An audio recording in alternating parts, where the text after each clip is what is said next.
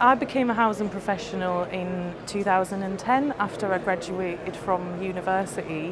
When I had been studying, I did always want to get into housing, specifically homelessness services.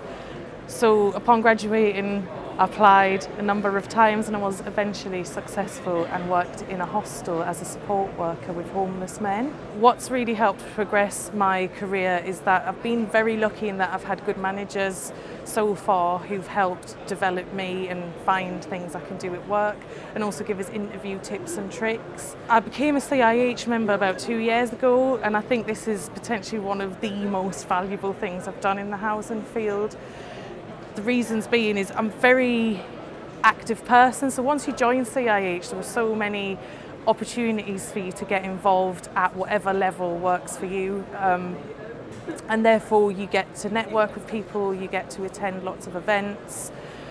There's a lot of things online like webinars and briefings, so it doesn't impact on your day-to-day work or time management.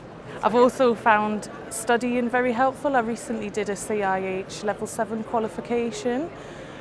That's really inspired us. I'm now doing a master's in building surveying, learning, joining the CIH and having good managers and also colleagues around you to inspire you.